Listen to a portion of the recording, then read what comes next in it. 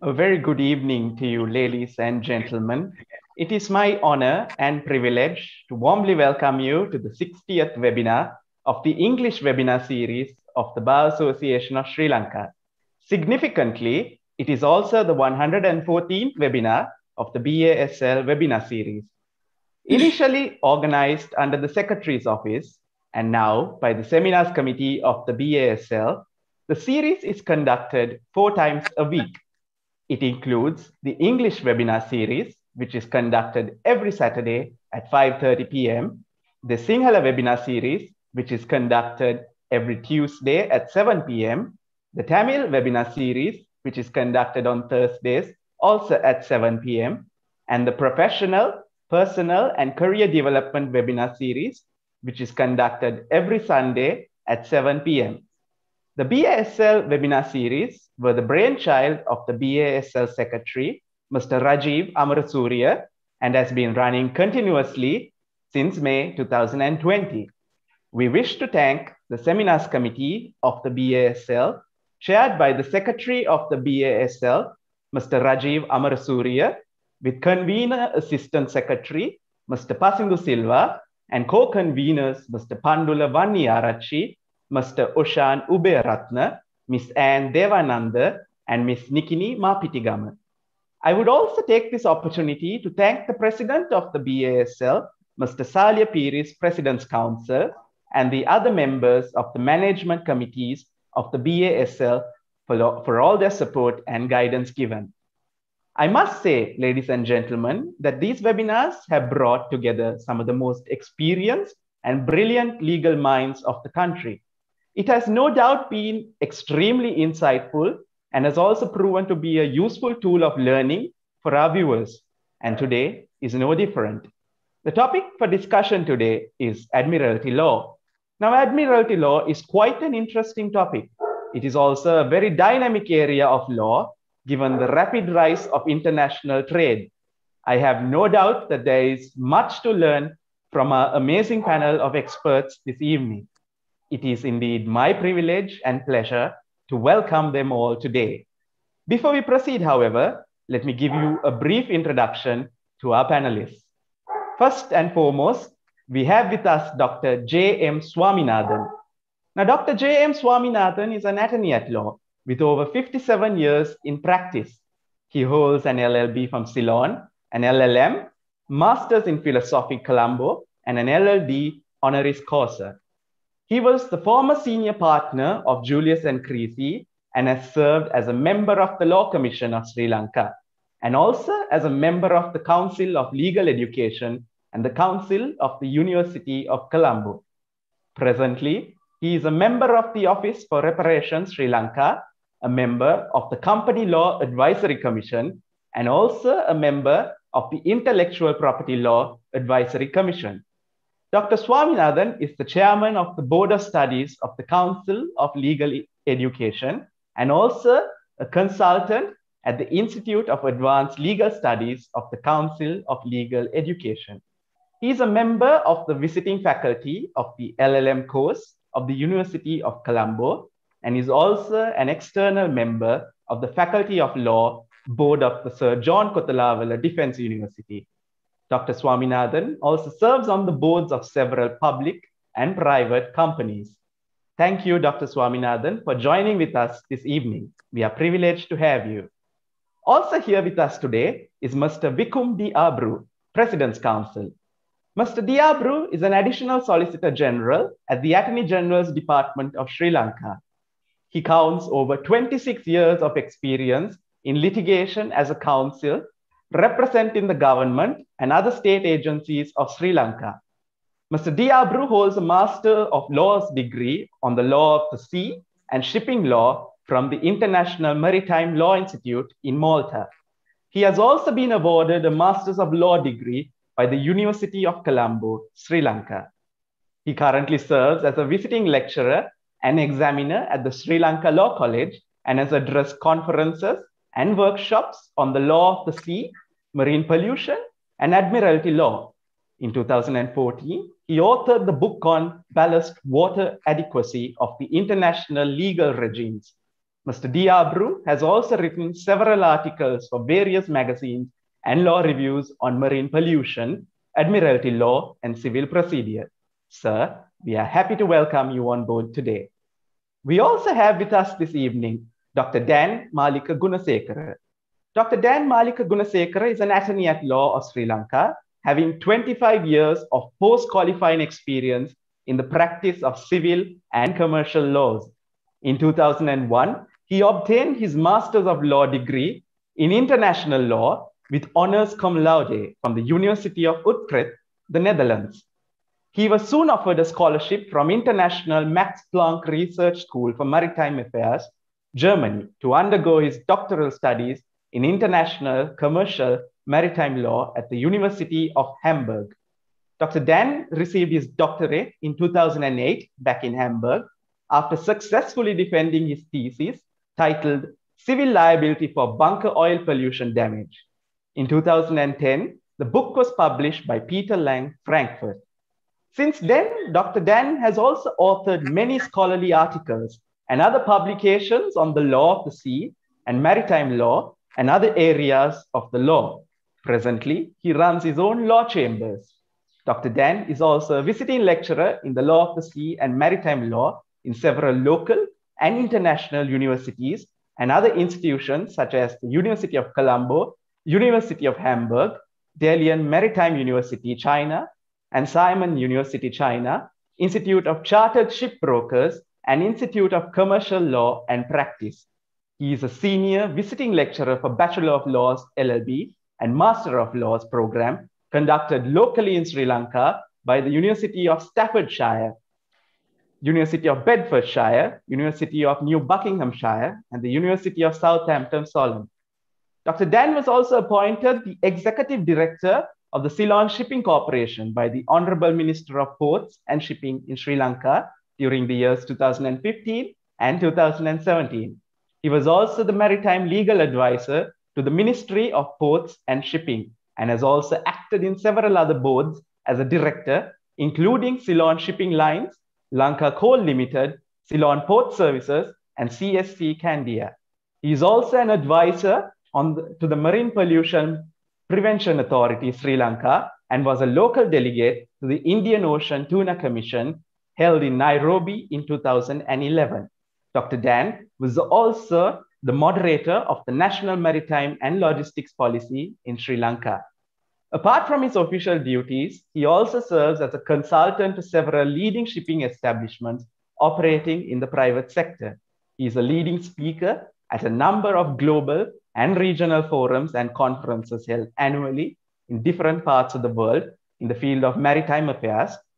He is also the Sri Lankan representative to the Committee Maritime International and an executive member of the National Nautical Institute. Thank you for joining us today, Dr. Dan. We are happy to have you on board. Finally, we move on to our moderator of the evening, that is Mrs. Dilumi D. Alvis. Mrs. Dilumi D. Alvis is an attorney at law, having over 17 years of experience in corporate litigation, arbitration, and other corporate legal matters. For over 12 years, she was engaged as an in-house counsel for Julius and Creasy, during which period she advised and represented key clients, both locally and foreign, in a number of litigation and arbitration matters. Mrs. D. Alvis has authored the chapter on Sri Lanka for the ICCA International Handbook on Commercial Arbitration and is the national reporter to the Right to a Physical Hearing project of the ICCA. She is also the country reporter for the Text International Commercial Arbitration and Asia Pacific Perspective, second edition, and has also contributed to many legal articles. Mrs. D. Alvis has a versatile academic track record, holding a master's in international trade law from the University of Wales, UK, conducted by the Sri Lanka Law College, a master's in law from the University of Colombo, Sri Lanka, bachelor's in science in management from the University of Sri Jayawardhanapura. She is also a past finalist of the Chartered Institute of Management Accountants, UK. Mrs. D. Alvis is also a chartered arbitrator. We warmly welcome you on board this evening, Mrs. D. Alvis. So, ladies and gentlemen, without further ado, I will now hand over the wheel to our moderator. I hope you have an interesting and enjoyable session. If you have any questions, please send them in via the Q&A box. Mrs. Tialvis, over to you. Thank you, Joshua, for that warm introduction, and a very good evening to all of you who are joining us today. Now, as all of you know, most of the earth is covered by sea. Sometimes we tend to forget this fact and focus mainly on the laws of the land. Our vision of law and legal rights most often stop at the seashore. But today, moving away from that, our topic for discussion is Admiralty law. Now, there is a common misnomer or a misconception, I would say, where people think that the laws of the sea or maritime law are rather complex and complicated. So I thought it might be appropriate, before we actually dwell into our discussion, that I give a small introduction to the maritime law and to the concepts of maritime law. The laws of the sea is no different to the laws of the land. It is just that it takes place in the high seas, it takes place on a ship, and perhaps slightly tweaked to bring in an aspect of international law, given the multi-jurisdictions that's involved. Now, if I'm to put this into perspective by giving an example, we are all familiar with the concept of purchasing a property. Now, it may be a land, it may be an apartment, but in a purchase of an asset, there would be a conveyance. Similarly, in the case of ships, if a ship is purchased, there would be a conveyance. Then in the case of mortgages, now if one had a right to a land or a property, you could mortgage it to a bank and raise a loan. Similarly, in the case of ships, the ships can be subject to a mortgage, and that mortgage will have to be registered in a particular register.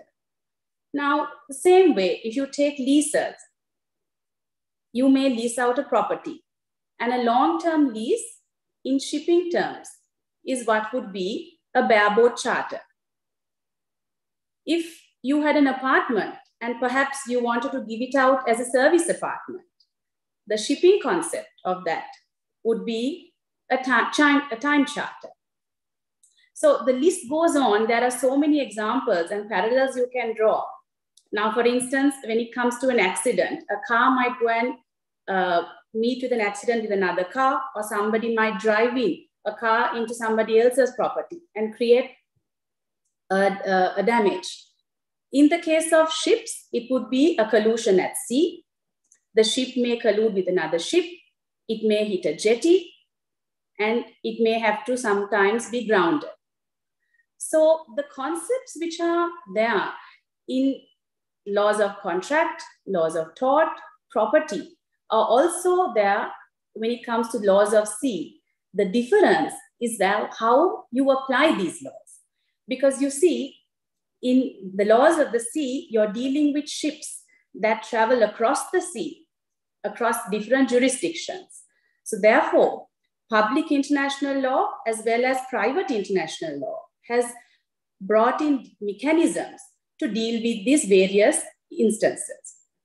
Now, if I were to put the concept of Admiralty law itself in the most simplistic form, with the international trade advancing, countries started trading with different countries, and ships belonging to these countries would go from port to port across different jurisdictions. Now, in doing so, these ships started to accumulate liability. They had to enter into contracts, sometimes for their essentials like oil, bunkering, then water. Sometimes these ships had to be repaired. And there were third parties who then got involved to supply goods and services to these ships. Now, given that these ships are coming from far off lands, if the owner of the ship was not known, there was a huge problem and a risk that was posed to the third parties who supplied these goods and services as to how their claims would be met.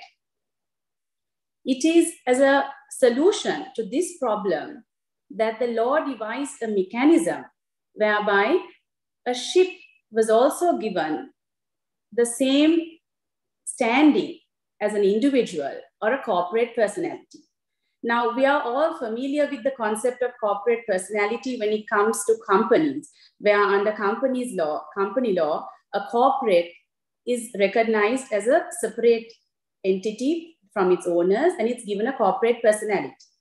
So similarly, ships too were given this corporate personality, and that is how the concept of Admiralty laws developed.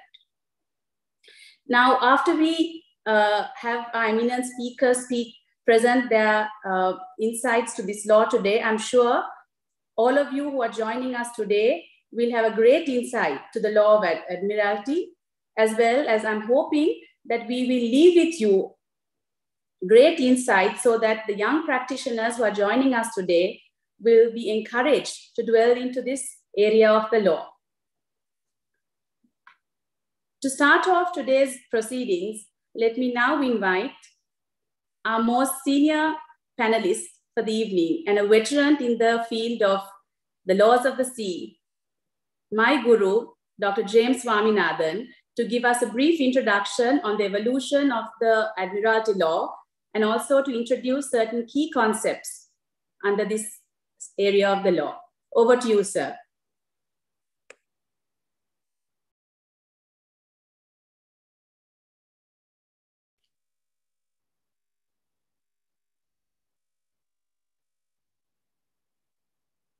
Sir, you're muted.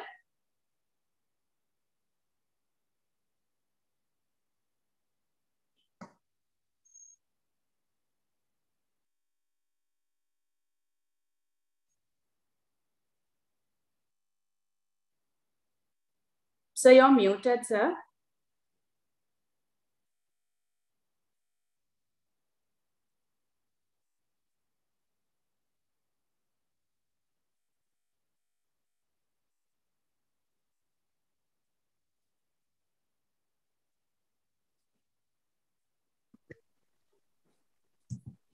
Good evening. Can you hear me? Yes, sir. We can hear you. Right. Okay. So, as Jeremy had pointed out, we are discussing today the Admiralty law. Admiralty law itself, as she pointed out, is a wide concept. It has got several, it includes several matters. She referred to collisions, then there is salvage, there is pilotage, there is charter parties, there is bill of lading, which incorporates carriage of goods by sea, then there is mortgage of vessels, and several other issues. Now, I think it would not be practical within this limited time, the 1 hour or 1.5 hours, for us to go through this entire gamut, which is of course so very extensive.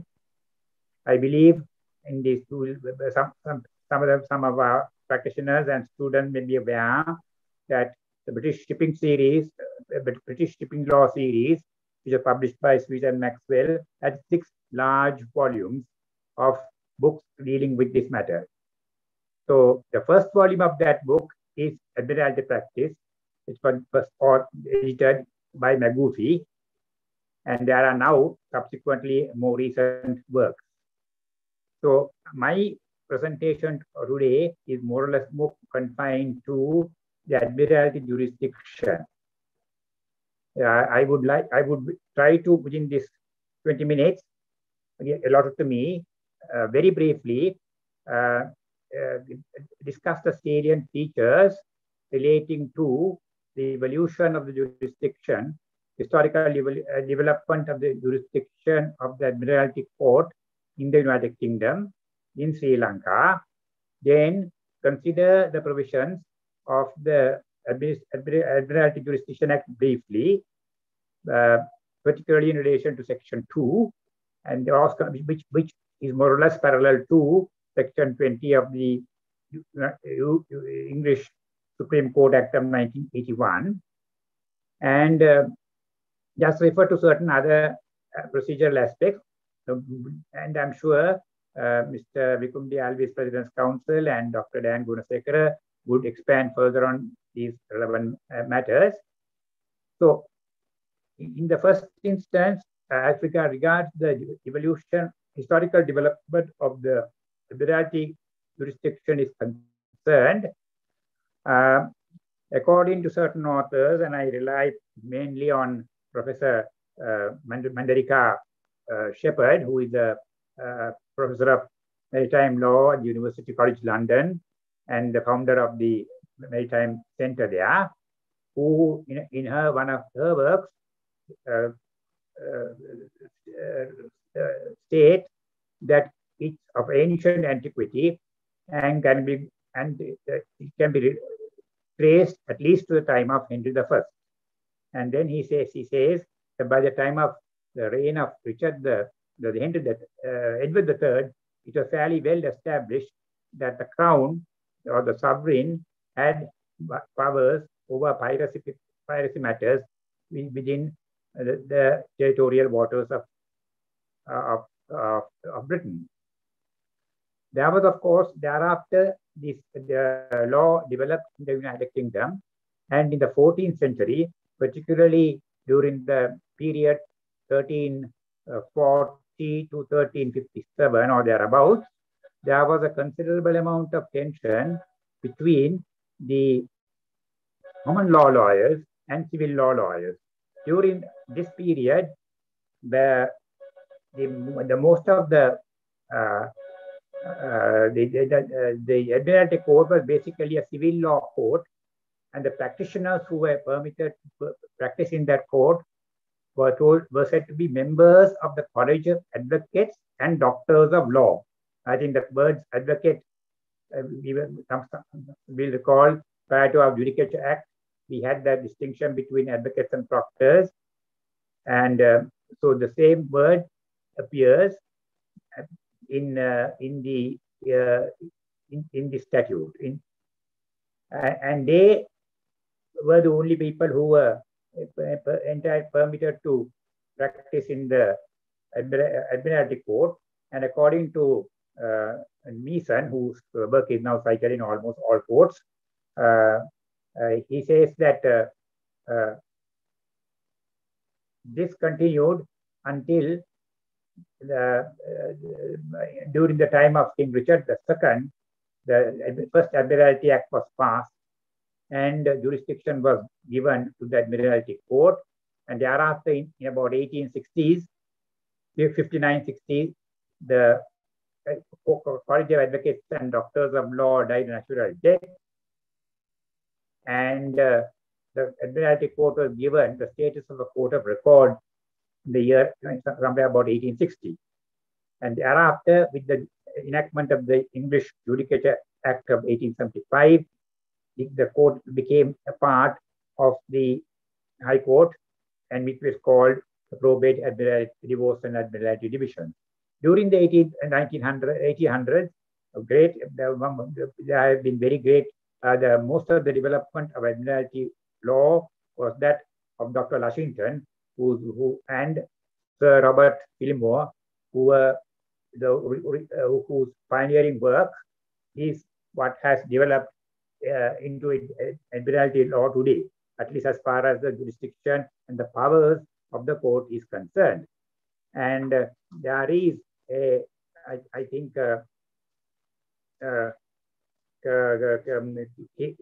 case in the old case which can give the history, but I do not think I propose to go into that at this present moment. There are also textbooks which are said to give the development of the law very clearly for anybody who wishes to have an academic knowledge of this, particularly Roscoe's Admiralty Practice, and more recently, Dr. Bishwal's book on the history of the history and practice of the Admiralty Court in the 1800s, published by Cambridge University Press. Now, thereafter, as far as Sri Lanka is concerned, some other developments relating to the history, I think, well laid down, the judgment of Mr. Justice S.T. Rambaya in the case of Elaka. His Lordship exhausted dealt with this matter. And very briefly, if you were to say, it arose from the time of the in England, when the time Sri Lanka became a colony, it was the Lord High Admiral who had the power of Admiralty courts, and it was exercised through his deputy, the Vice Admiral, who was the head of the court, and power was delegated to the colonial courts to exercise the powers of the Vice Admiralty Court, and the colonial courts were called the Vice Admiralty Courts, and the Imperial Parliament at that time laid down the rules relating to Vice Admiralty courts. Then once the Colonial Court of Admiralty Act was enacted somewhere in the 1890s,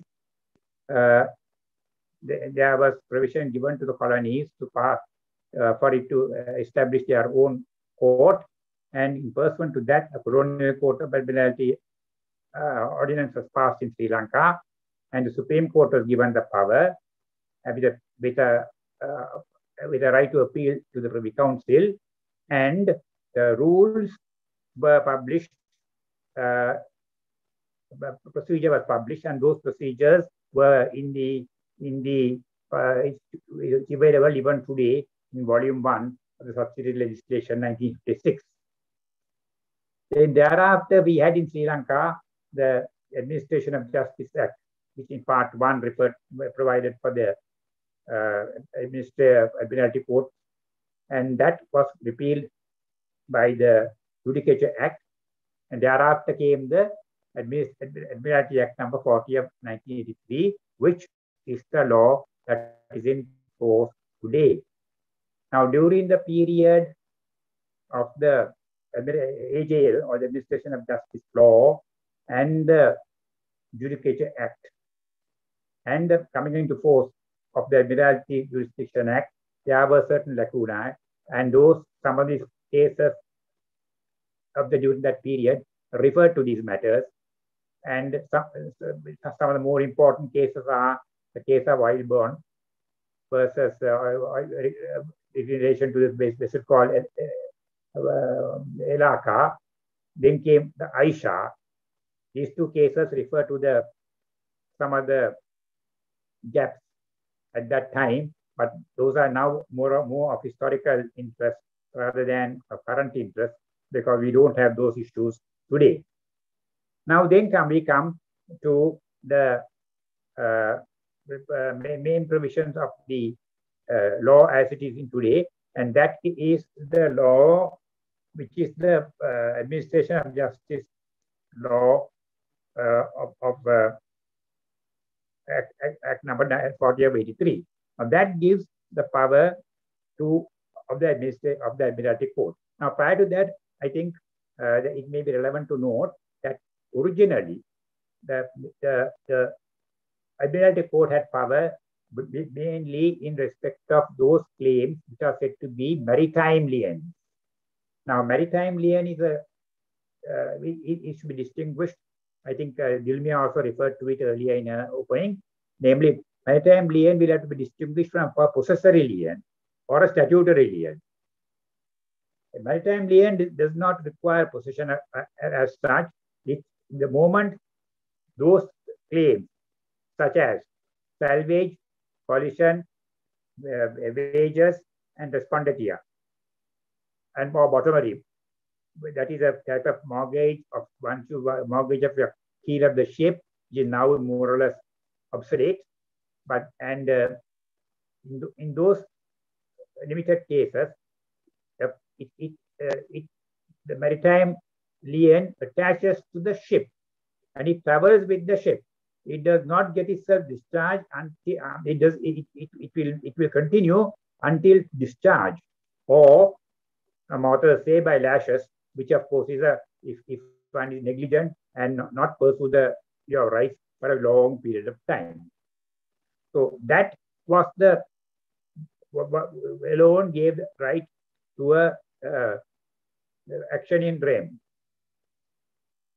But subsequently by statute, this has now been extended further. And section 2 gives several categories of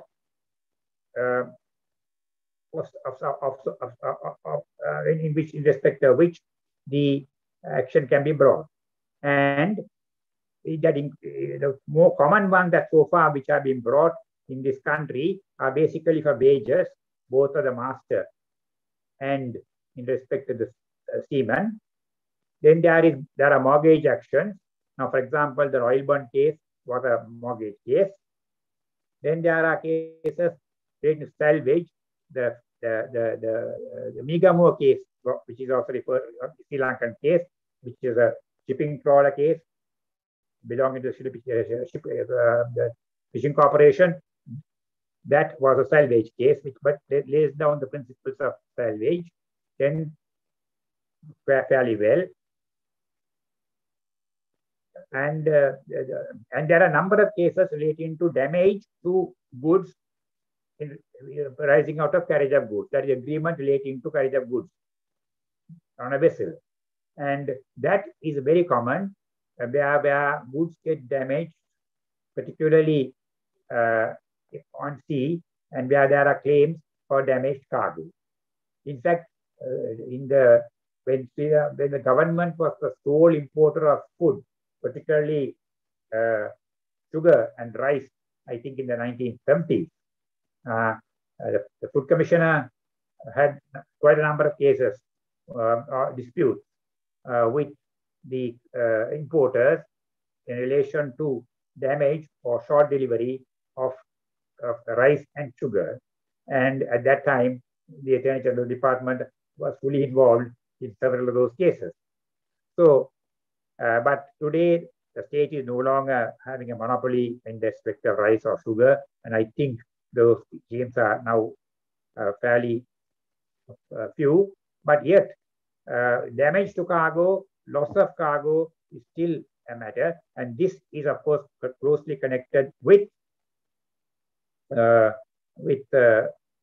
of goods by sea. And we have, in a case, for example, a few cases where that has been discussed even in the Supreme Court. I think cases such as the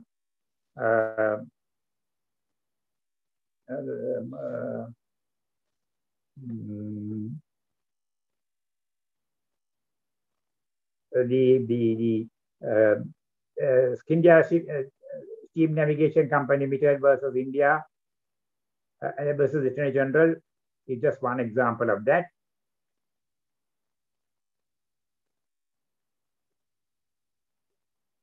Then even the Mozambique, Umbichi Limited versus Mozambique, that's 1998. That's another example. So these were the more important cases. Now, the question then arises is what can be arrested, that ship, that particular ship, or what is called the sister ship arrest. Now, if that came into force, that concept of sister ship arrest came into force in 1956 in England and with the enactment of the Admiralty Jurisdiction Act in Sri Lanka. There was considerable, between 1956 and 1981 in the United Kingdom, there was some confusion as to whether a charter vessel can be arrested, what is meant by beneficial ownership, etc. What is meant by beneficial ownership? Courts have said beneficial ownership is a case where there is a cloak of trust and there is a distinction between equitable ownership and legal ownership. And it does not cover charters or operators or managers. So that became clearer with the enactment of the 1981 law. Now, in the introduction, Dulmi also referred to the fact that you are suing a ship.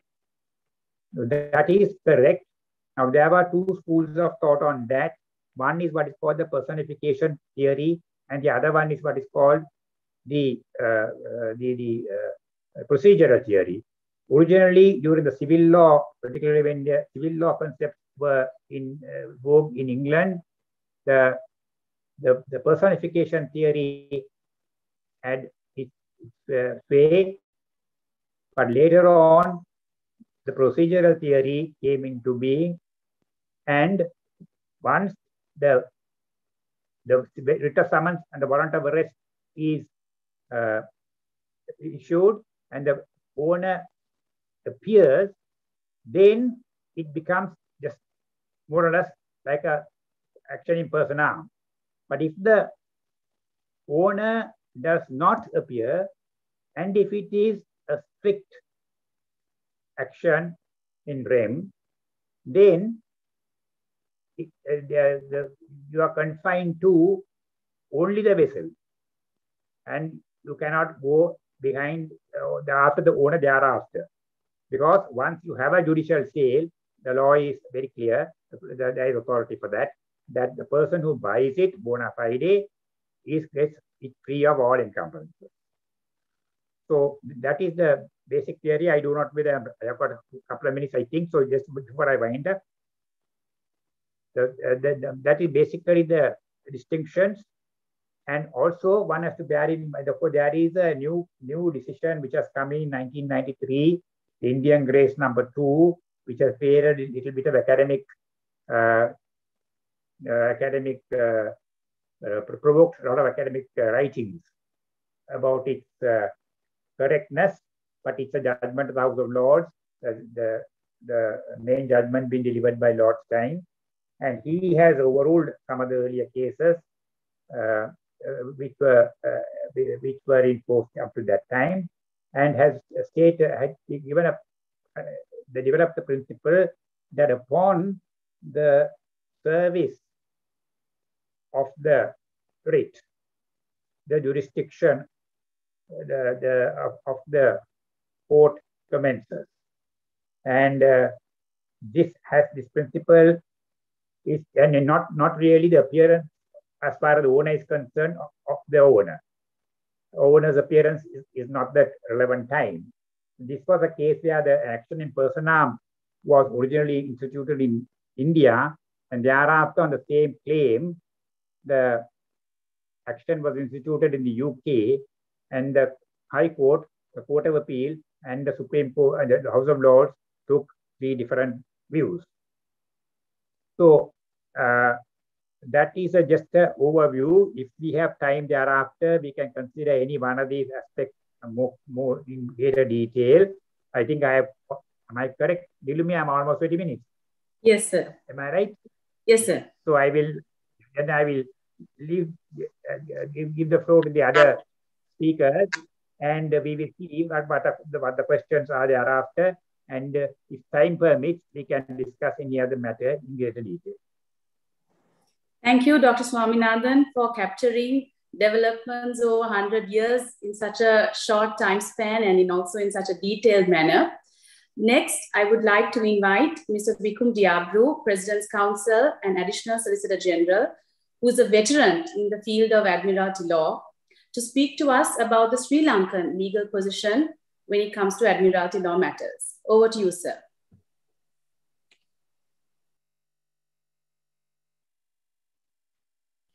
Sir, you have to unmute your mic.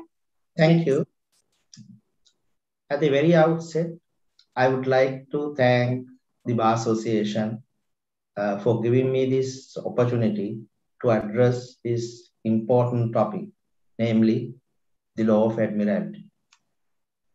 I thought I would do a slight presentation because I want to show you certain provisions. I personally feel that it's better if you can see that on the screen. So therefore, I would be sharing with you my screen.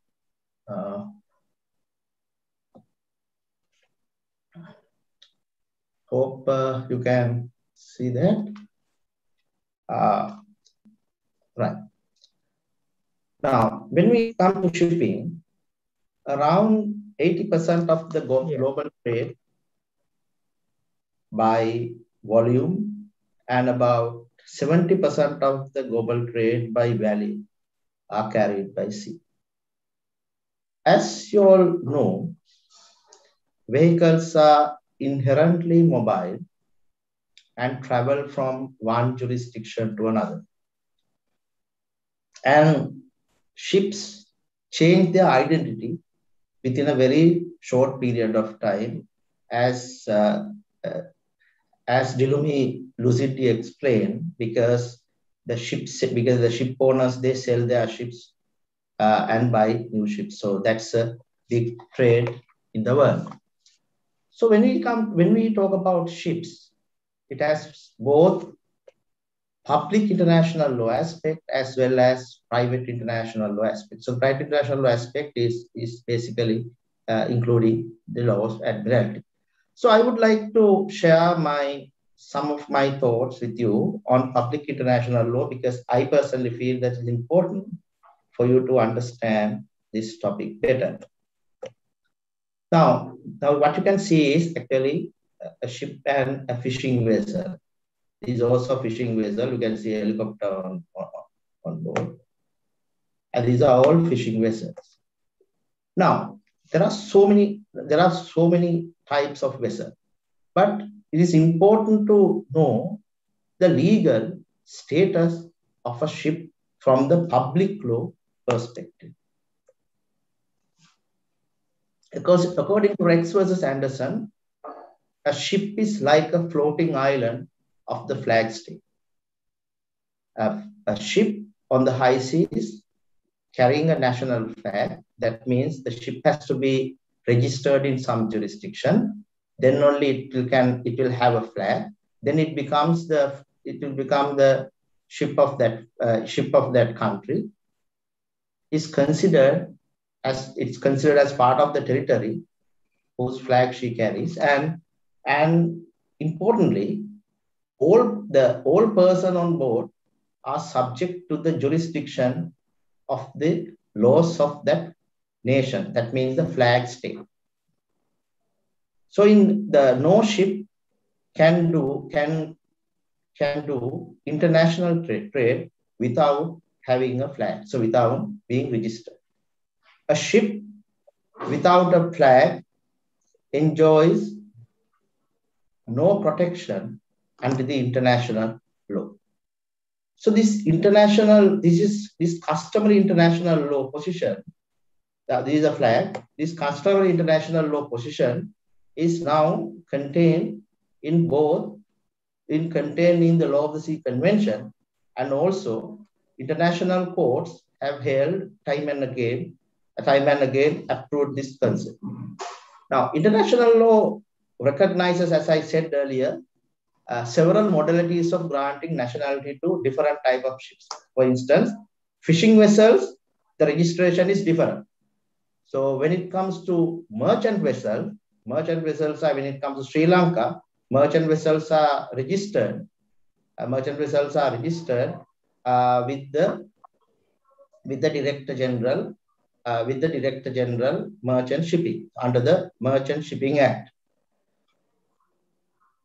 Once the nationality is granted, the ship, everything on it, and every person involved or interested in its operation are treated as one entity linked to the flag state. So the moment if a different national is on board of a ship, that person is subject to the laws of that country, not the country where he was born, but of the subject to the laws of the flag state. Now, just to give you some idea about how it operates, as I said earlier, when the ship is in the high seas, that is over 200 nautical miles. That is beyond 200 nautical miles from the coastline. So the ship, no one can touch the ship of another state only in exceptional situations like piracy and so on, a very exceptional situation. So when the ship is in the territorial sea, even when the ship is in the territorial sea, that means the territorial sea, you have absolute sovereignty, but still you can't go on board of that ship that is traversing in the territorial waters.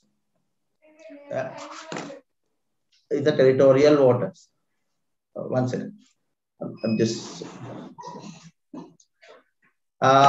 So that is little bit about the public international law aspect, and so then I will now come to the private international law position, and I come to Admiralty law. Now, why we need Admiralty law? As I said earlier, the vehicles are inherently mobile and travel from one jurisdiction to another, and ship changes its identity by transferring ownership. And also, ships procure various services from suppliers during the voyage. And when the goods are transported, they get damaged due to the mishandling or during the voyage. And the whole purpose of ship arrest is to obtain security for the judgment of the court and not to punish the ship owner. What we have seen very often is that people are of the misconception that arresting a ship is a punishment. It is not a punishment. It is only to get security for your claim. Now I come to action in rem and action in personam. Mr. Dr. Swaminathan explained a bit the action in rem and action in personam. An action in rem is basically the action against the ship. Ship and also in certain circumstances, cargo or freight. So the action in rem is basically a right against the whole world. On the other hand, action in personam, like any other action we file, is an action against the owner to secure a claim. But if you take these two, and if you ask me what is the most common is filing action in rem. Because action in personam is extremely difficult because the ship owner is in a different country, the ship is in a different country. So it is difficult to file a case against a person who is in a different country. And therefore, another reason is that most of these companies, because how a ship is registered is that you don't need to, because traditionally, the ships were registered in their own registries in their countries. But nowadays, what has happened is due to the flag of convenience, if a person is having a ship, he can register ship anywhere in the world. People do that for financial gain, because if you are a national of a particular country and if you register your ship elsewhere in another country, because you do it because their standards are low. And basically the cost is the operational cost is low, and that is why they do it. And how they do that is by floating a company in that new jurisdiction, and that company is considered as a legal entity of that particular state, the citizen of that particular state, and then that ship becomes the asset of that company. So that is called flag of convenience. And as the another reason why you can't go against the owner is basically a company, is that it's just a paper company and the only asset is the ship. Now I come to very briefly the maritime claims and maritime liens. Then again, Dr. Swaminathan touched on this topic, but very briefly, just to give you a very brief outline, and I must tell you very frankly, that Admiralty law is not a difficult subject as as Dilumi said earlier, because it's a very simple area, but of course people don't like to practice, thinking that it's difficult. It's not difficult. Maritime claim, the difference between maritime claim and maritime lien is that every right, every claim you have is a maritime claim. But of course, under international law, certain maritime claims are recognized by convention. And maritime lien means certain maritime claims are considered as privilege claims, and they are called maritime lien. So that is the only difference between maritime claims and maritime lien. There is no secret there. Every claim is a claim, and certain claims are elevated, and they are called maritime liens. So they are privilege claims. If I may put it that way, they are privilege claims. So the maritime liens in Sri Lanka is set out in section 85 of the Merchant Shipping Act. And another important thing is that important difference is that maritime liens follow the ship notwithstanding the change of ownership until the ship is sold by way of a judicial sale. Generally, the maritime claims in most instances extinguishes after the sale of a ship. So that's the main difference between maritime claims and maritime liens. So some people say it's confused. It's not confusing. Maritime lien is also a maritime claim, but it's a privilege claim. Now I will briefly explain the substantive and procedural law on Admiralty. As Dr. Swaminathan explained, so the English law was introduced to Sri Lanka by the civil law ordinance, and also then under section 13(1) of the Judicature Act, that's a substantive law, and the Judicature Act and the Admiralty Jurisdiction Act is a substantive law on Admiralty. And procedure is contained in the Admiralty rules. So it's like the civil procedure code. Now when we go to the civil codes, we follow the civil procedure. When you go to the Admiralty code, we follow the Admiralty rules. So that is the only difference. Now this slide explains to you the jurisdiction of the Admiralty Court in Sri Lanka. Now, when it comes to Admiralty law, it is immaterial where the ship is registered or where the owner is, where the claim arose. So those matters are immaterial.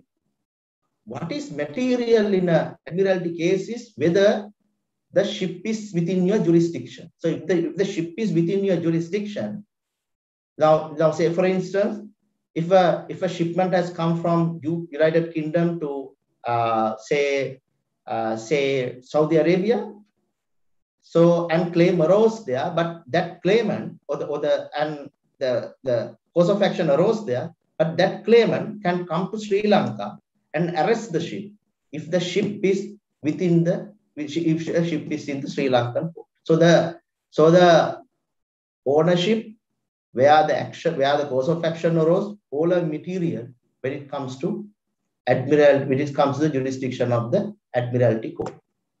Now these are the maritime claims. You can see I have a few minutes. I will the maritime claims in Sri Lanka. So these are the all maritime claims that are set out in section 2(1). And as I said earlier, some of these maritime claims are there as liens under section 83 of the Merchant Shipping Act. Now, how to exercise Admiralty jurisdiction? This is a very brief introduction on that. If it is a matter with regard to the ownership of the ship, mortgages, liens, and other charges, the action or the Admiralty action has to be filed against the relevant ship. If it is a claim in respect of section 21 E to Q, what you can see here is E to Q of the Act, whether it's a maritime lien or otherwise, you can proceed against the relevant ship. The relevant ship is here, then you can proceed against the relevant ship. So the relevant ship, if the ownership has not changed at the time of committing the offense, and also at the time of filing the action, if the ownership, that means the ownership has not changed, that means the beneficial ownership of the charter by demise, it has not changed, you can go against the relevant ship. And Dr. Swaminathan also mentioned about the sister ship. Sister ship is the ships owned by the same company. So you can go against a sister ship if the ship owner is the beneficial, if the ship owner of the second ship, that the sister ship is the beneficial owner of the sister ship at the time of filing the action. So these are, because I have summarized this, this section, this is section 3.4. I have summarized this a lot, and this is the gist of that provision. And Admiralty action starts now when we in the district court we file a claim, but in the Admiralty court we issue writ of summons. So you don't have to worry about what is writ of summons. You don't have to worry about anything. The forms are there, so you just follow the forms. That's it, right? There is no magic in it. So every action in the Admiralty court commences with the issuance of a writ of summons. Then once it is, then summons shall be endorsed with a statement setting out the nature of the claim and relief. So there is no plaint involved or anything at this stage. Then you serve, like in the civil procedure code, you serve summons to the ship. Then that person, that ship owner, makes an appearance. And if the ship owner, like when we file answer, if you have a cross claim, you can state that also in that appearance. If the appearance is not recorded, like in the civil procedure, your case can go ex parte. And also the REM, for me, the REM is like partition. Actually, it's like partition action. It's action against the whole world. So therefore, what is material is not the person who owns it, but the subject matter. So that any number of persons having interest to the same ship can join in the same case. So that is why. So we have satisfied if more and more ship arrests are made, the Sri Lanka will gain a lot because other interested parties also come and retain lawyers in Sri Lanka in the same action. Then at the same time, if so many actions are filed in respect of the same ship, consolidation of action is also possible. So now this is the little controversial area for some, because the warrant of arrest is taken because, as you know, because the ships they travel from one jurisdiction to another. So you want to stop for a moment the ship going from this jurisdiction to another jurisdiction. So for that purpose, you obtain the warrant of arrest. Warrant of arrest, they are in the rule. So the whole idea of issuing the warrant of arrest is to ask the ship owner to come and keep security for your claim. Once the security is kept, the ship can proceed. Then, moment the ship is arrested, the ship owner comes and keeps security, and he will get the ship released. Because if the ships are arrested, then no ship will come from Japan to Sri Lanka, because it falls over at various ports. Because in shipping, what happens is, if he is arrested, next moment that person goes and keeps security and get the ship released from that arrest, because this is very common all over the world. Because the whole idea is to protect the rights of the third party. So the moment that is done can go, because generally what happens is P&I club, protection and indemnity club, they come and keep security in court and then allow the ship to go. And also caveat or caution against the arrest is also possible. So that if the ship owner is of the view that it might get arrested, you can file a caveat. And another 1 or 2 minutes, is that okay, Ms. Dilumi, to take 1 or 2 minutes? Yes, sir. Go ahead. Yes. The pleadings. What are the pleadings you have to file? Now there, generally, Admiralty action can be heard without pleadings. Right. In the event the judge directs to file pleadings, the plaintiff, instead of filing a plaint in a normal case, plaintiff files a petition. And that's the only difference. And the defendant files answer. Now, how to file the petition and how to file the answer? Please look at the formats that are there in the Admiralty rules. Then rules also provides for interrogatories, discovery, inspection of documents, all that we do in the civil court. Admissions of documents and facts. They are in interrogatories from section 94 up to section 109 of the CPC. You can find all these provisions. So this is nothing new. And the trial commences. The trial provisions are very much similar to section 150 to 153 of the civil procedures. So what you can do is you can take the civil procedure and the Admiralty rules and see and compare and see how So you can see it is almost the same. Now these are the Admiralty. These are the headings of the Admiralty rules. You can just see.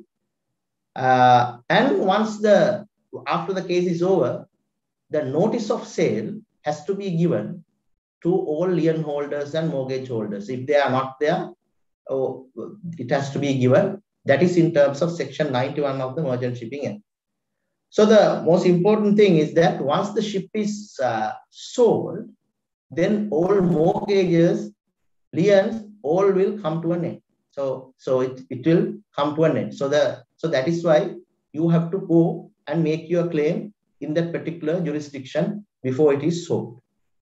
Because generally you can't arrest again in another jurisdiction. I'll come to you in the next slide. The priority, like in the Companies Act, the priority of claims are there. The priority, the marshal's claim gets the first priority, then claims maritime liens, mortgages, and other claims. And this is the last slide. I also want to say that there's a lacuna in the law. That means if the ship is sold in this jurisdiction, so sometimes when it goes to another jurisdiction, it can get arrested. So that means the new ship owner has paid money, but still it gets arrested for a previous claim, and that claimant had not come to that particular jurisdiction. In order to address that issue, now there's an international instrument that is being discussed. That's called we have the Beijing draft, and actually I go and I participate for this discussion. And the whole idea there is once it is sold, that is to be recognized in all other jurisdictions. At the moment we have that provision, but of course it is not universally accepted. Thank you very much for giving me this opportunity. Thank you, sir, for that very insightful presentation. I'm sure it's going to be very useful for practitioners.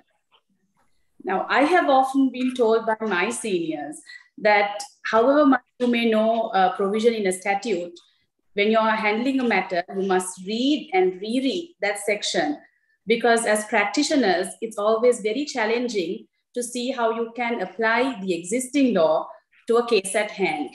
Dr. Dayan Malika Gunasekara, who specializes in the field of maritime law, will now share with us some of the issues faced by practitioners in a maritime or Admiralty trial. Over to you, Doctor.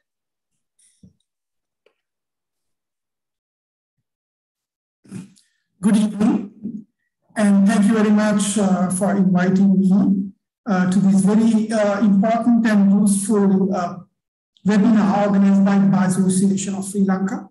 So I'm very much privileged to be here with the very eminent panel to discuss about the Admiralty law, and thank you very much for passing the stage to me now. So I will be commencing my sharing of the slides. And you would see that, as Diluni mentioned, my main idea of today's presentation is to discuss about the practicalities or the practical issues that the maritime admiralty practitioners face in our day-to-day court work with the Admiralty Court, which is the High Court of Colombo, or having commercial jurisdiction, or rather we call it the Commercial High Court. So now, during my presentation, I'm going to cover these areas, but of course, some of the areas have been aptly dealt by Dr. Swaminathan as well as President's Counsel Diablo. So I will not be touching much on those areas, but going with some glance to educate certain areas that were not aptly addressed during the previous presentations. So as you know that Admiralty actions have two main modes in which the matters can be dealt with. That's the action in rem, where you file the case against the res or the property, or the action in personam, where you file the case against whoever who has the interest on the ship, mainly the owner or any other party that has interest in the ship. Now, why we like to go for actions in rem is because that when the ship is in our jurisdiction, we have a more possessive type of right to take or like to arrest the ship and arrest the subject. And that attracts more for practitioners. And like my previous presenters mentioned, that in actions in personam, there are certain other jurisdictional issues that may arise with the finding of the proper person who is liable for our claim. So whatever it is, now in the case of arrest of ships, that is very much concerned with the area of rem matters, where the ship is the res or the property, and that we do have a privilege of arresting the property. And there, since the vessel can be on hold by the court, there is no other reason to have another property to be kept on frozen. Like available in the actions in personam, where we could obtain freezing orders against the properties of the owner or any other party interested in the ship lying within our jurisdiction, so that we could get the court to order the freezing orders against those properties. And quite famously, we know about this Mareva injunction that can be obtained as a kind of a freezing order against the property of the owner. And this Mareva injunction was a product of the case law that in one of the cases in the past, that this Mareva injunction was introduced as a matter of having a security for the claim that came up in action in personam. Now, Mr. Diablo was also talking about the nationality, flags of convenience, the register of ships. Now, in this area, I would like to more specifically mention that nationality of a ship is very important element, because with the nationality, not only the registration that a ship will be entitled, but also it would be entitled for the flag of the state in which it is registered. Now, as Mr. Diablo said, then there is also the possibility of obtaining more than one flag, what we call the flag of convenience, and nowadays it is renamed as flag of opportunities due to the opportunities that are prevalent with having a number of flags in different states. Now, what is very important here is that at any given time, ships having more than one flag cannot fly more than one flag. So which means that having a number of flags, ship can have only one flag flying at a given time. Now, there would be some concern, why do ships need this kind of several flags? One of the reasons what Mr. Diablo also mentioned, that due to tax reasons and convenience of business in a certain jurisdiction, a ship may opt to have different types of flags. But also, in addition, the advantage of having different flags would be nowadays there are sometimes the amicities between states, that there are belligerent states. So when you enter to a certain state, that state might not provide the entry to a ship if that ship is flying a flag of a belligerent state. So that's the convenience that this ship will have when it has flags to fly. And also, it is very much important that the time at which a flag can be changed from one country to another only exists in the high seas.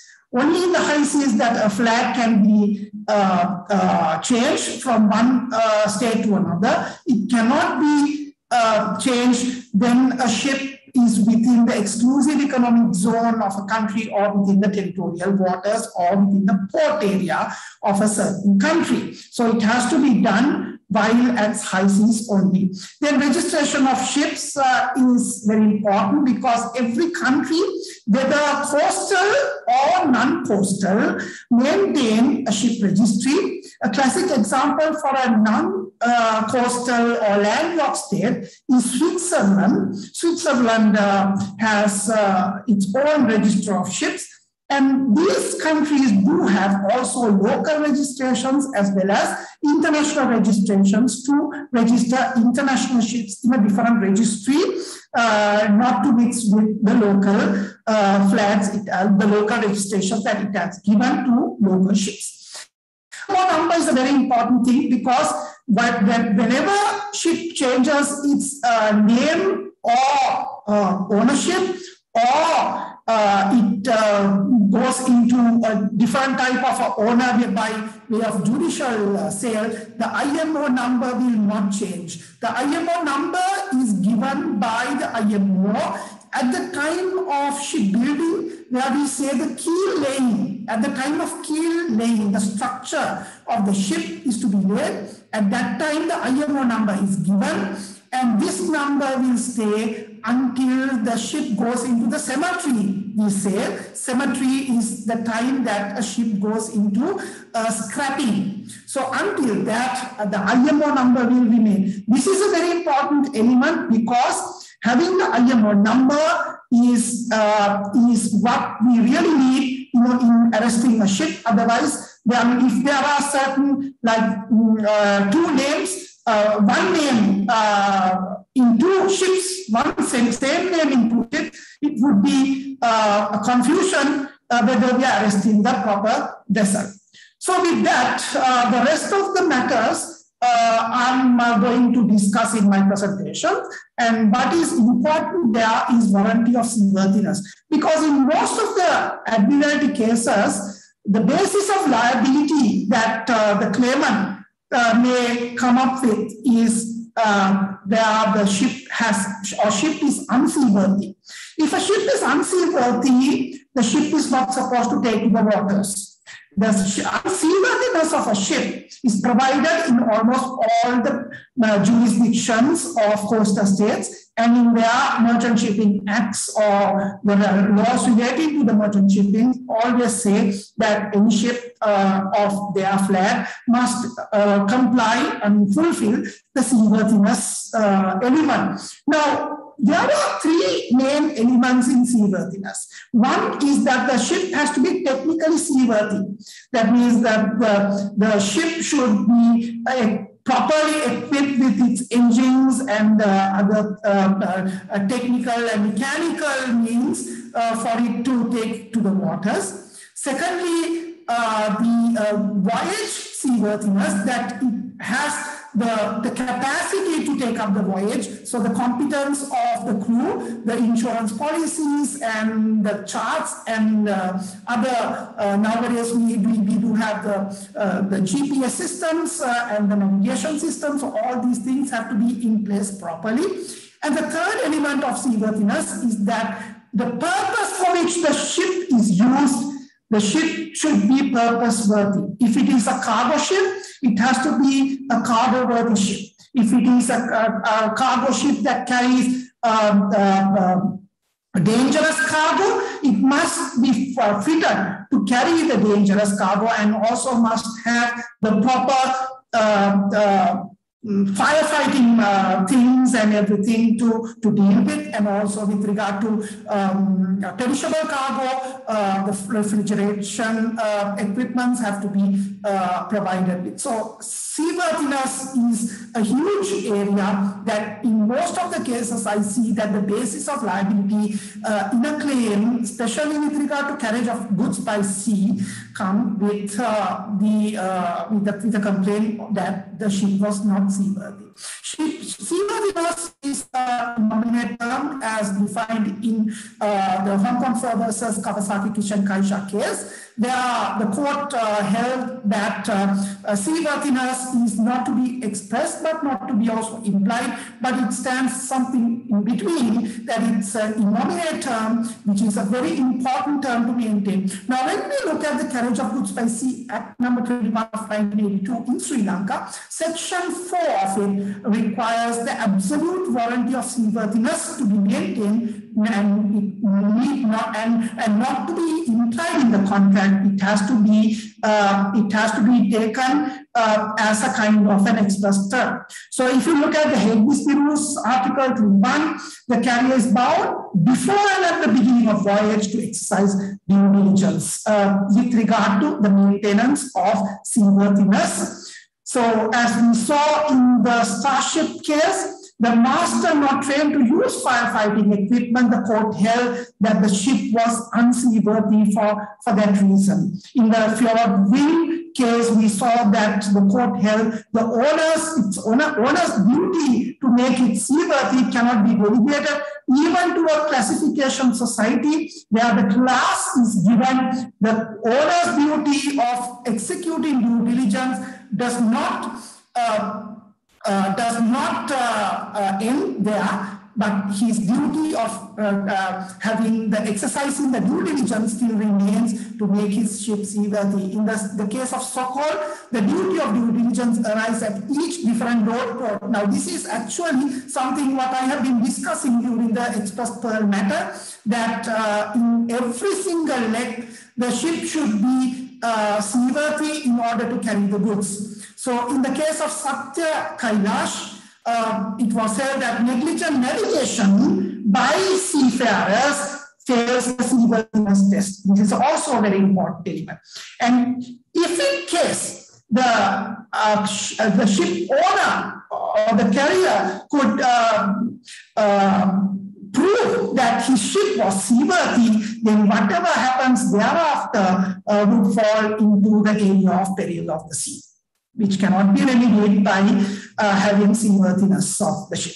Then the next important area that most of the practitioners come into conflict with in court is where these common and private carriers are involved. Because there are different types of carriers in the world when it comes to sea carriage. Common carriers on one side, common carriers are mainly the liner service. We say sometimes we see the Maersk lines, the Costco lines and so forth. So they carry the goods on liner service. So only the particular space that is required for the carrying of the cargo container, you hire on a freight.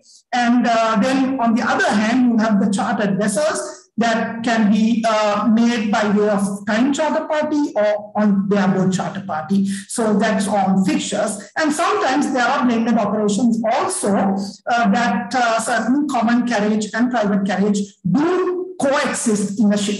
And identifying the nature of the carrier is by the particular test that I have mentioned here, which I will not go into detail due to the time constraints, but I will go to the next thing, that the actual carrier is one who carries the goods. Actually, the owner or the carrier of the ship. And then there are non-vessel owning carriers, but we see very commonly nowadays who hire their containers for the goods to be carried on board the ships, and they include also freight forwarders and other people. And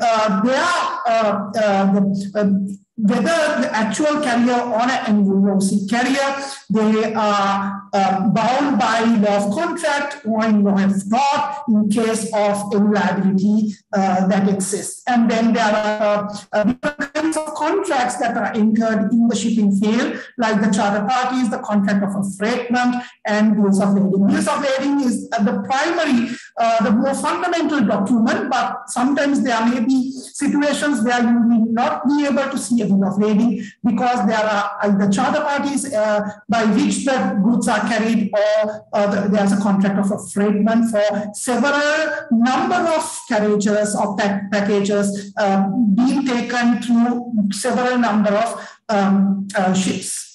So in Crowdswell and London versus Northwestern Railway, it was held that the common carrier may be sued for damages in tort if he wrongly refuses to carry any goods or passengers. So what is important here, and most of the practitioners do make mistakes in court, is that the common carrier is strictly liable in the case of a liability, and private carrier's liability is based on negligence. Then the mode of release also, Mr. W spoke about the mode of release, but I'm going a little bit further on that. There are the Admiralty rules. Section 37 is very clear that the mode in which arrested vessel can be released is either by the payment into court, amount claimed, appraised value of property arrested, amount of freight or cargo value in the case where only the cargo is arrested, not the ship. Then you need to give the bail bonds to the court, to the satisfaction of the court, or the guarantee or other security to the satisfaction of the court.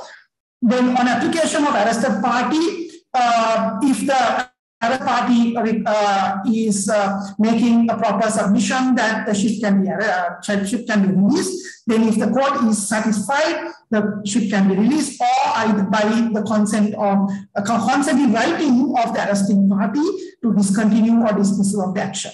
Then judge having discretion to reduce or increase amount with regard to all circumstances. Generally, the judge look at the relevant circumstances in which the judge can arrive at a certain quantum of the particular bail bond or the amount to be deposited with the court for the release of the vessel. One party's agreement on value of salvage. When it comes to salvage claim, only on the party's agreement that the ship can be released by satisfying the court the particular security. In the very famous case of the Moschetti, it was held that when there is no agreement between the parties, the court may decide on the type of what kind of bail bond to be given and the amount of security. So the bail bond can be either a bank guarantee or a letter of undertaking by the P&I club, or whatever.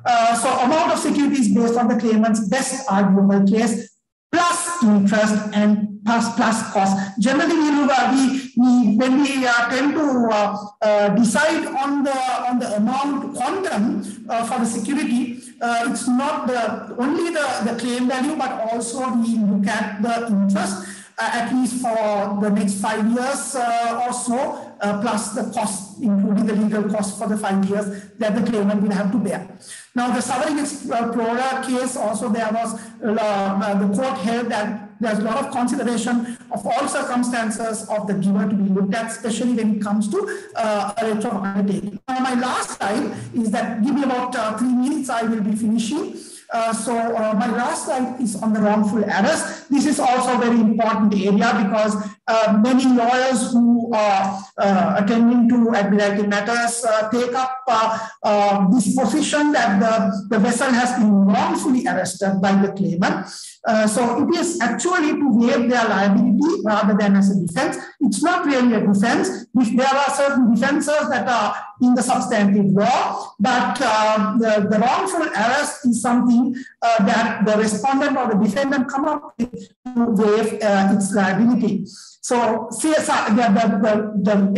about the wrongful arrest or whatever the compensation to be paid for wrongful arrest, there are no provisions in the 1952 Arrest Convention so that it paves way for the national law. Now, Sri Lanka is only a party still to the 1952 Rome Arrest Convention, and our national law is the more important one to look at when it comes to wrongful arrest. Then the new Arrest Convention, the 1992, the Rome II Convention, allows on grounds of arrest is wrongful and unjustified. The court may pronounce that the arrest was wrong. In the case, this is a very important case, the Evangelismus case. It's a quite an old case, but the court held that there is no remedy for damages unless the arrest is done with bad faith or gross negligence. Only on those two circumstances, the court can claim or court can decide and determine that the arrest was wrongful on the ground that there was bad faith or gross negligence on the part of the claimant in arresting the vessel. Then what of reasonable and probable case is nowadays the main test to be made in order to see whether the arrest was wrong. This is subjective as well as objective. So want of reasonable and probable cause is very important. Remote possibility of an obligation of the claimant to pay damages because it is very remote that the defendant may be able to prove that there was a wrongful arrest. Now, proving of ownership is important here. Because if we are going to arrest the ship, we only look at the ship, the rest. So the subject, the rest, and the party's connection as registered and beneficial owner are quite important because when it comes to the naming of the relevant person, that may be liable under action in persona.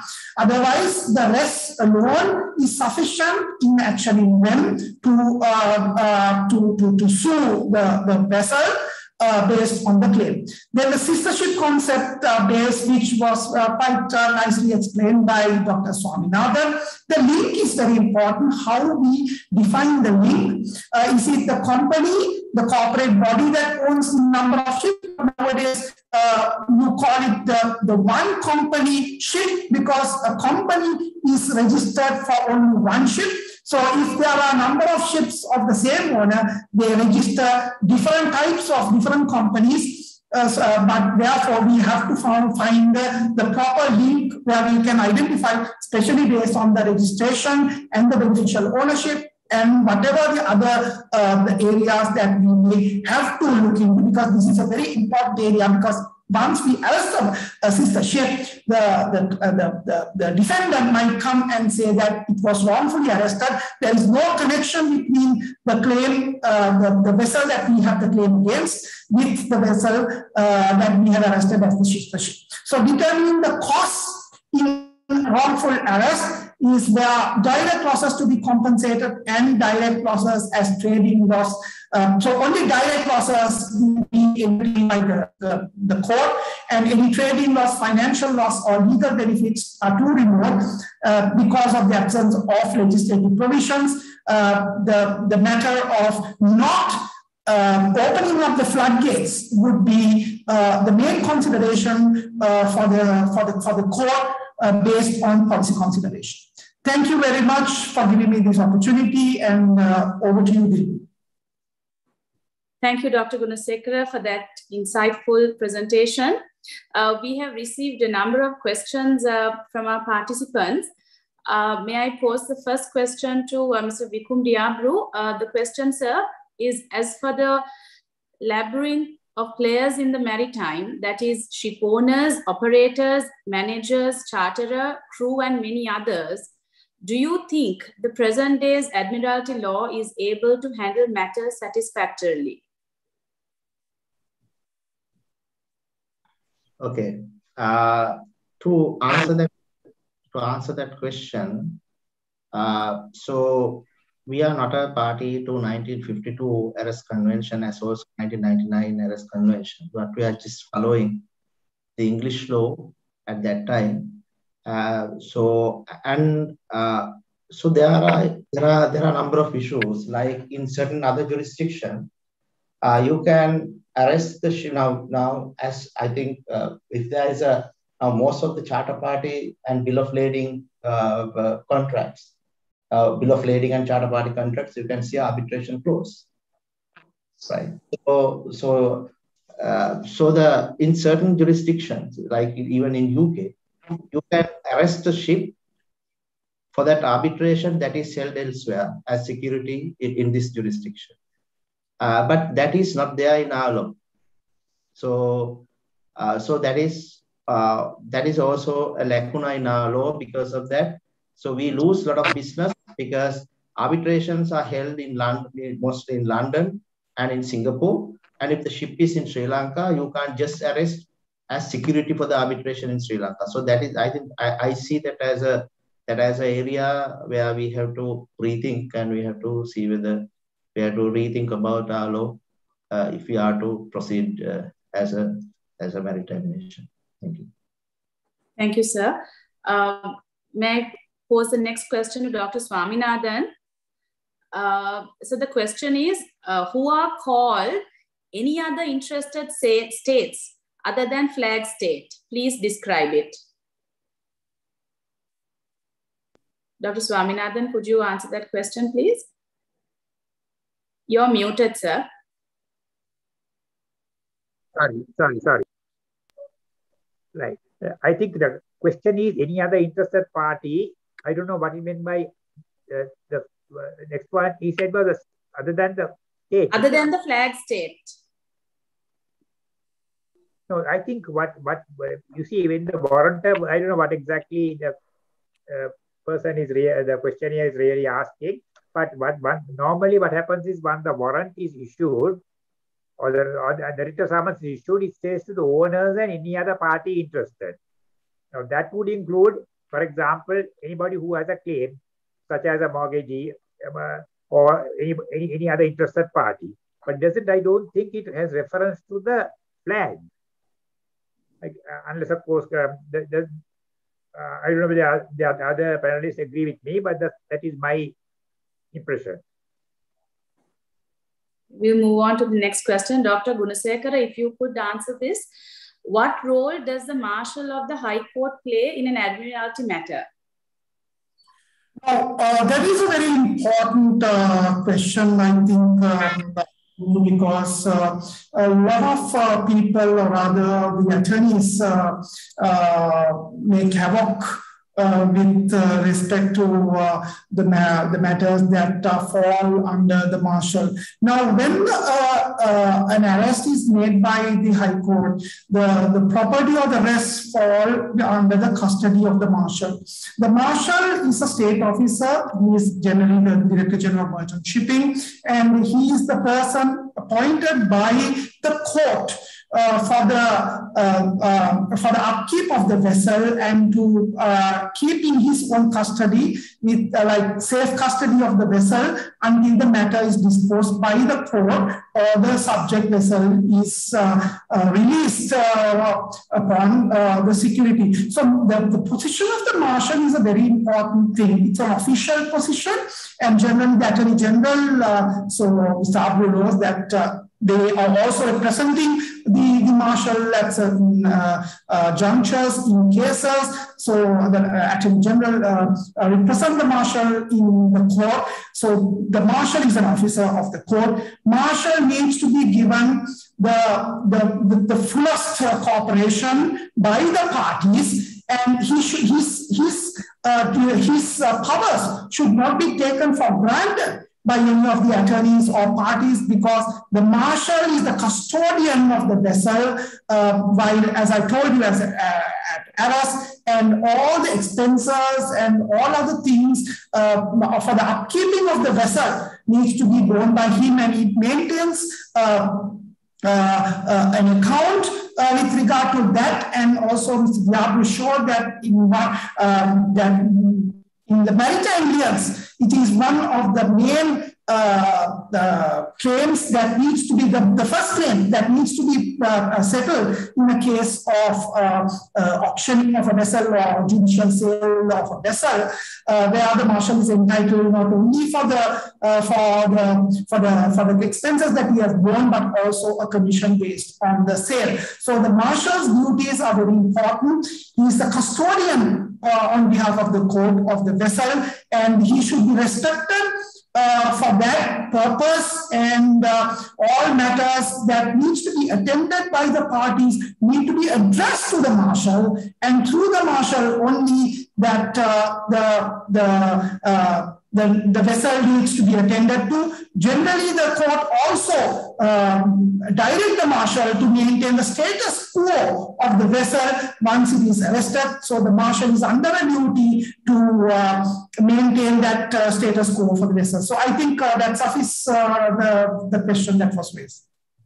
Thank you, Doctor. The next question I will pose once again to Mr. Diablo, since you touched on the question of arbitration. So the question is, if there is an arbitration clause in an agreement between two parties and a dispute arises between parties under the said agreement, can an arrest be made irrespective of the arbitration clause in the agreement? And we have another question which is similar to that, so I'll pose both questions to you. Will our courts accept jurisdiction over the substantive claim once a vessel has been arrested? Maybe you can touch on both matters, sir. Right. To answer the first question, of course, we have judgments, two different schools of judgments. So if now the cases like Scarlet Shipping Company, so that is the Thamarapaila case, the court of, and in fact, I have written an article on arbitration, and I have stated all that in that article that was published in 2016 BASL Law Journal. All these steps are also set out there. In that case, the Court of Appeal was of the view that the claim arising out of the Charter Party Agreement should be referred to arbitration without adjudicating the claim in the Admiralty Court. So that was the position. However, so recently, not recently, of course, in 2014, in the case of Colombo Commercial Fertilizer versus MV Mumbai, the Court of Appeal held that, having considered both the Admiralty Jurisdiction Act as well as the Arbitration Act, held that Admiralty Court may entertain a claim under the Admiralty Jurisdiction Act in spite of Section 5 of the Arbitration Act. So that is the position now. But second question was not very clear to me. If you could repeat that question. So the will our courts accept jurisdiction over the substantive claim once a vessel has been arrested? Will our court, can I say that? Whether we will go into the substantive claim, sir. Now the arrest is in respect of a claim. Yes, certainly yes. That's what I said. in Sri Lanka, we don't have a system where you arrest only for the purpose of security and the matter is arbitrated or litigated elsewhere. But moment it is arrested here, the court will go into the substantive matter. Yes. Thank you, sir. Dr. Swaminathan, if you could help us with the next question. The question is, if you get judgment against a ship and the ship is sold, but you don't get sufficient funds to satisfy your claim, then what do? Can you sue the owner of the vessel in personam for the balance? Yes. The traditional view has been that you can sue the owner for the balance. But in the right, as I told you, in 1993 House of Law decision in Indian Express number 2 seems to suggest that this is really confined to actions in rem proper, that is, which are not quasi-rem or statutory liens. And I think some authors like Neeson have taken the view that it is limited to strictly actions in rem. So, but general view is that in most cases where there is statutory liens, you can proceed to get the balance, whatever the amount due. Thank you, sir. Dr. Gunasekara, the next question is to you. On what basis can a party intervene in an action in rem and on what grounds? The intervention of parties is mentioned very in the Admiralty rules, and the intervention is subject to the court trying the matter, allowing such intervention. That is number one. So it's on the discretion of the judge. Number two is that the intervening party also has to show that he has the same defense as of the ship, because the matter is against the ship government. So therefore, in such a case, the intervening party, the defendant, has no other claim, so no other defense than he defends the ship itself, like the same defense that the ship may have, the intervening party will have. Because originally the action is an action in rem, so which is an action against the property, action against the vessel. So that is the reason why the court, number one, will give its discretion, either give or not give the intervention opportunity. If it gives, then the intervention should be specifically on the ground that the defense prevailing for the defendant is same in line with the defendant vessel. Thank you, Doctor. Actually, if I may answer the earlier question, I think it's clearly stated by, for example, Neeson says that a judgment in a claim that is truly in rem is not a bar to a subsequent claim in person. So that is a law as of today. English law is that a judgment in claim truly in rem is not a bar to a subsequent claim in person. Thank you, sir. Mr. Diabru, if I may pose the next question to you. Is it possible to have a ship sold pendent lite? If so, how long would it take? Yeah, provisions are there in the Admiralty rules. The provisions are there. How would it take? Or of course, it is generally done when we are talking about ship arrest. We talk about not only the ship arrest but even the cargo arrest, arrest of cargo. If it is subject to speedy decay, so generally these kind of applications are made. So how long would it take? So of course, so I mean, there is no time period where, so when you make an application, there will be an appraisement, and then then the ship can be sold. I mean, the appraisement and sale is there in the Admiralty rules. Thank you. Dr. Malika, if you could answer this question, can a territorial jurisdiction of the Admiralty Court be extended beyond port limit in arresting a vessel in a situation of a pollution incident, such as the incident of the MT New Diamond? Now, this is a very important area, and also a very good question, I would say, because, generally under the Admiralty Jurisdiction Act, the jurisdiction of the court is exercised when a ship is within our waters, and also on the basis that it reports to one of our ports, because it is the cardinal theory under law of the Sea Convention that the innocent passage of a ship should not be hampered. And I also heard while Mr. Diablo was talking about the ships that only traverse our waters for the purpose of traversing shall not be arrested unless the ship is calling at our port. But there are also English legal case laws, English case law that have shown that even in such a case, still the Court of England can arrest a vessel.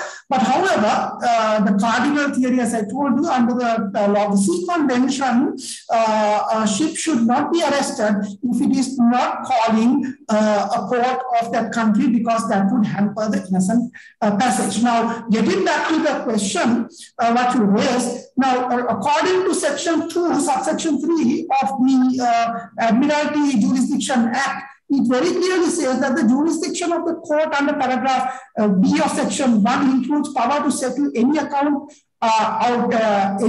outstanding and unsettled. Subsection 4, I have to read. The jurisdiction of the court under this includes the jurisdiction to hear and determine any claim in respect of a liability incurred under the Marine Pollution Prevention Act number 59 of 81 by reason of discharge, escape, dumping, or any pollution of Sri Lanka waters or by ship. So now this particular act has been amended. The present it is number 35 of 2008. So we can argue on the basis that it's the same law that would apply. So therefore, our Admiralty Court has jurisdiction, but unfortunately, there is no case has yet come with this kind of a complexity of the law, because the New Diamond case, there is no yet legal proceedings that have been performed in Sri Lankan court, and it happened within the exclusive economic zone of Sri Lanka. But according very plainly interpreting our act, that would provide the jurisdiction to our court. Thank you, Doctor. Our next question, I will pose it to Dr. Swaminathan, as he actually touched on it during his presentation. What is the position as regards sister ships and ships in associated ownership? No, associated ownership would be, it has to be beneficially owned. So that means all shares of the entire ship ownership, both legal and beneficial, should be with that party. So that is where, for example, there have been cases where the question of piercing the whale, for instance, to see whether the ships are owned by the same person. There are a number of cases. For example, the maritime trader, the Evinoc case, which said you cannot. And cases like Saudi Prince, for example, where, for instance, they have taken the view that if you can, depending on the circumstances, that if you can show that after for example, the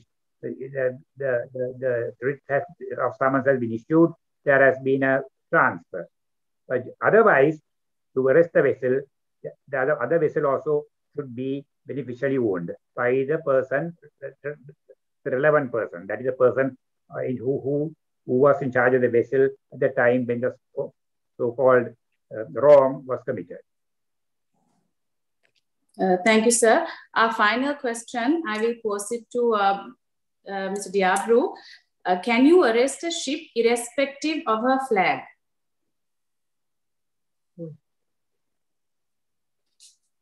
Yeah. Sir, you're muted. As I said earlier, the requirement is that the ownership, because I explained private international law and public international law. Public international law means the state can't go and arrest a vessel, but of course a person can arrest a vessel for a private claim. So this is flag is immaterial, where the cause of action arose is immaterial. Owners or the residence of the owners are immaterial. You can arrest the ship here. Only requirement is that ship is in our port. If the ship is in our port, we have jurisdiction to decide that matter, arrest and decide that matter. Thank you. Thank you, sir. I would like to thank the panelists for this evening, Dr. James Swaminathan, Mr. Vikum Diabru, and Dr. Dan Malika Gunasekara for sharing your thoughts and insights into the law of Admiralty. I now hand over the floor to Joshua to take us to a conclusion. Over to you, Joshua. Thank you, Mrs. D. Alvis. Well, ladies and gentlemen, I must thank our wonderful panelists for that insightful session. I'm sure all of our viewers joining in today gained something from today's productive webinar. Before we wrap up for the evening, I must inform you that the first BASL Children's Day workshop takes place tomorrow from 10 a.m. to 11:30 a.m. It is a craft-based workshop under the theme, Small Hands Change the World. The workshop is for the children and grandchildren of the members between the ages of 5 and 10 years and will be conducted virtually. Ladies and gentlemen, we also continue the professional, personal, and career development webinar series tomorrow, commencing from 7 p.m. onwards to 8:30 p.m. The topic for tomorrow's webinar is on financial management and investment planning for lawyers. So do join us again tomorrow, ladies and gentlemen, for yet another interesting session. Until then, have a good evening. Thank you.